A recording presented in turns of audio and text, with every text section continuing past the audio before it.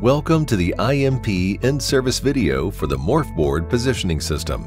Standard approach to lateral decubitus positioning. First, remove the OR table pads and place the 3 boards onto the surgical table. Be sure to interlock the 2 end boards with the center board as shown. Position the interlocked boards a hand's width from the end of the torso portion of the table. For bariatric patients, place the 3 boards onto the surgical table forming a T by rotating the center board and connecting the 2 end boards. Always ensure that both end boards are properly interlocked into their grooves, as shown. Next, slide the 2 side rail clamps onto the surgical table rail and position each of them where the boards interlock. Slide the vertical bars of the clamping plates into the side rail clamps. Please note that it is important to bridge the interlocking grooves of the end boards with the center board, as shown. Now, tighten the side rail clamps to each of the 2 locking plates.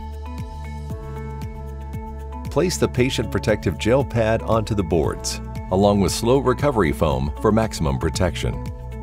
You may now place a draw sheet on top of the protective pads to assist with positioning the patient. Place the patient in the lateral position. Please note that when inserting pegs, care should be taken to avoid compression of the patient's neurovascular structures. Before placing pegs, it's important to install the foam covers. Anterior pegs should be placed with one 8-inch peg in front of the pubis. This short peg is used to maximize the range of motion. Next, insert one 14-inch peg directly superior to the pectoral muscle.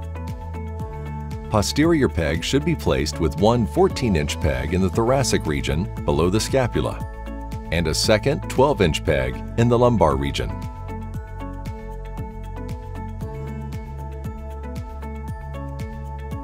Additional pegs can be utilized for larger patients as necessary. Setup is now complete for hospital standard draping and prepping. If you would like more information, someone to contact you, or a trial of the Morphboard positioning system, please contact IMP using the information provided on this screen.